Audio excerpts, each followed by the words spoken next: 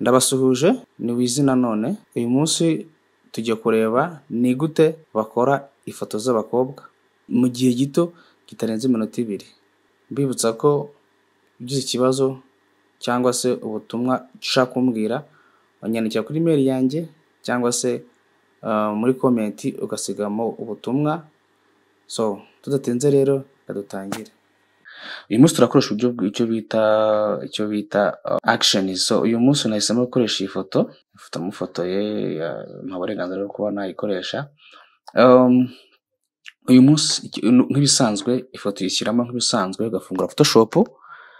Noneho wamara gufungura Photoshop icyo ukurikizaho uza muri window, then ukajyana n'isi action ugakirikaho cyangwa se alt F9. So iyo hakanze hafunguka kano gapano. Iyi pano ifungutse, then icyo ukora ushyiramo action, ushaka browsinga ufite ahiri cyangwa se ukazana kuri load actions, utamwe yawe ahiri ugakanda open. Ngiye nanjye mfitemo, then nkaza kuri tuvuga nshaka gukora iyi ngiyi, ushaka koresha iyi ngiyi ugakanda play, subiremo ukanda kano play ushaka applyinga action ku ifoto yawe, ukanda play ukandira kanya gatoya.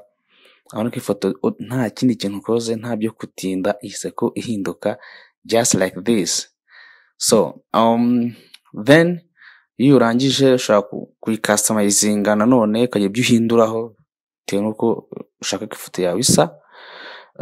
Uza hano handitse camera raw filter, double click, then ugafungukira muri camera raw. Icyo ukora kindi uraza ukakanda kuri auto kugira ngo banze ikore auto collection y'amakara runaka. Then iyo urangije ushobora kongera ubwaho batangiye kongera contrast, brightness yagabanutse nyongereho gatoya, brightness ngeze nka hano, highlights ukazigabanya cyangwa ukazongera, ugenda ubona change bitewe nuko wifuza. Uvuga ati ngiye nshaka ko irabimeze just like this. Then white balance ukongera cyangwa ukayigabanya bitewe n'uburyo ubyifuzamo.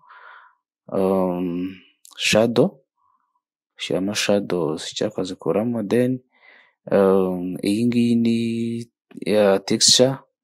Iyi texture no uburyo bwo kwinitinga.